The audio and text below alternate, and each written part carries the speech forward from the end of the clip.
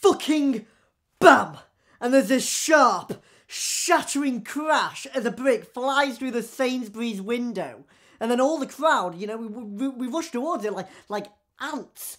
And there's this crackling noise, you know, like it's like frying bacon. And there's this bunch of kids, you know, peeling back the glass away, just like it's big strips of sunburnt skin. And then suddenly, before I even got time to catch up with myself, I'm running in there with them.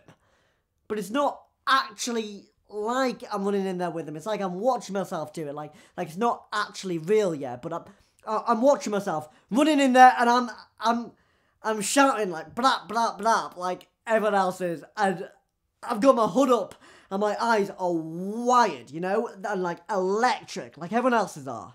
And I've got this big smile on my face, and I don't know why, but it feels fucking amazing. Like a rush, yeah?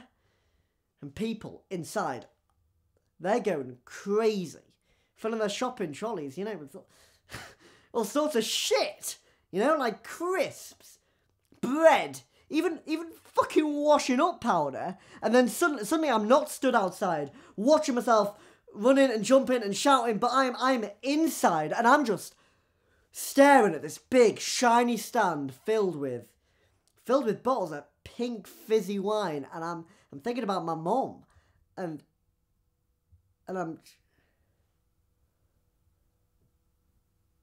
just thinking about how I can't remember the last time that I've seen her, you know, properly smile.